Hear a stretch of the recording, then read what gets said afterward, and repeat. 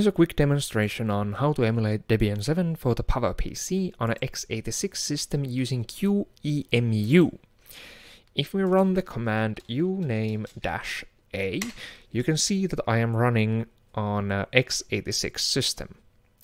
We can emulate a PowerPC system using QEMU system PPC program. To do so, the command looks like this. QEMU system PPC is the emulation software. -M sets the machine type. -m sets the guest startup RAM size in megabytes.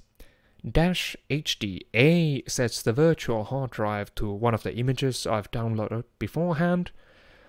-G sets the initial VGA graphic mode, basically the size of the window and the color depth.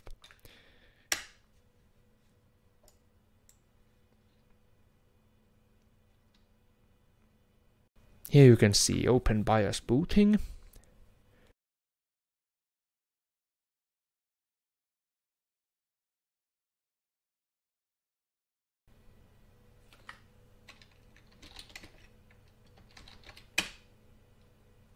And now if we run command uname-a, you can see that we are running on a PowerPC system.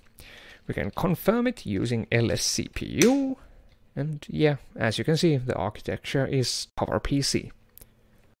For more advanced use, see the official documentation for QEMU.